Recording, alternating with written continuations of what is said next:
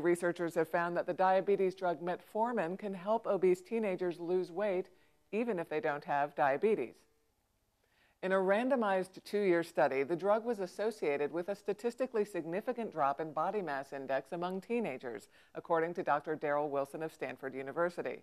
In the study, researchers compared the effects of treatment with Metformin combined with healthy diet and exercise changes to treatment with lifestyle intervention alone. The study included 77 obese teenagers over 48 weeks with an additional 48-week follow-up period. The results showed that the BMI of teenagers who received the drug decreased 0.9 after 11 months compared to a 0.2 increase in the group that was given a placebo and only made lifestyle changes.